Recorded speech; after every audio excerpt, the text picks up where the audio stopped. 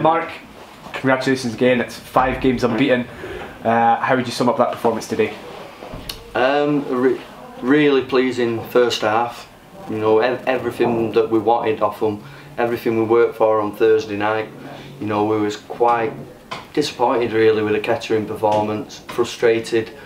So it's really pleasing that they've actually took on board what we worked on, how we wanted to play, implemented it, had the quality to deliver it.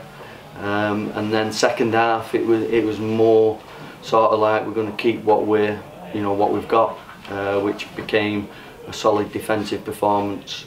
You know, you can criticise anything. We should have been maybe further up in the first half, but that's hard to do when they've played so well and created so many good chances and dominated Hereford really.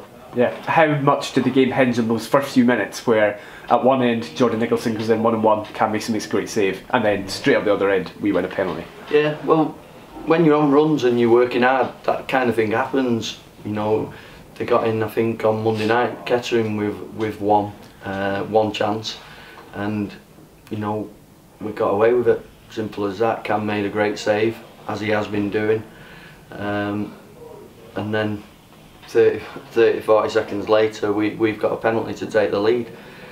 So it was pleasing that we've got such a reliable good keeper, and also that we're gaining some rewards for how much effort the lads are putting in, how much they're taking on board, how we want to play, and hopefully it'll continue. Yeah, 4 clean sheets in a row now as well.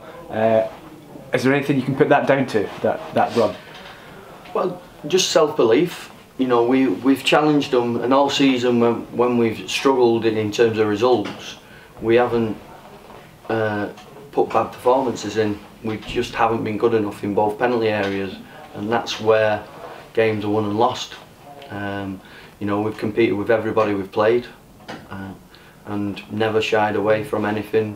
You know, I wouldn't say that any player lacked confidence at any time. They've all stuck together, and all of a sudden, you know, we brought a couple of players in that have clicked, and we look like we're full of belief now, and we can go out and we can keep clean sheets and we can score goals, and we can handle the ball in tight situations, all the things that make a good team.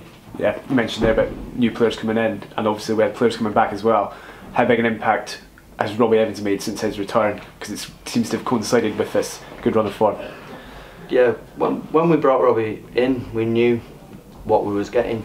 You know, we was getting that player who don't only drive himself forward, he drives the team forward.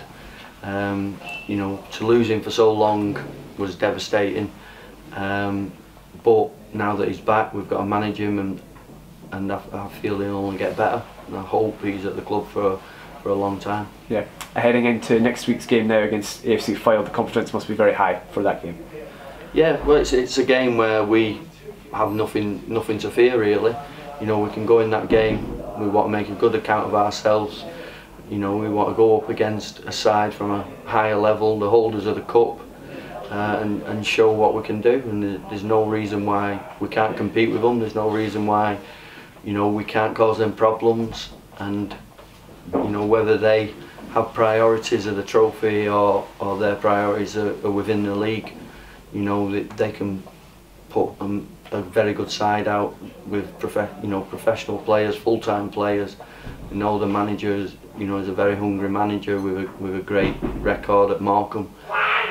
So we go there with no fear, a game that we can look forward to, and you know, we'll be putting in a similar performance to today.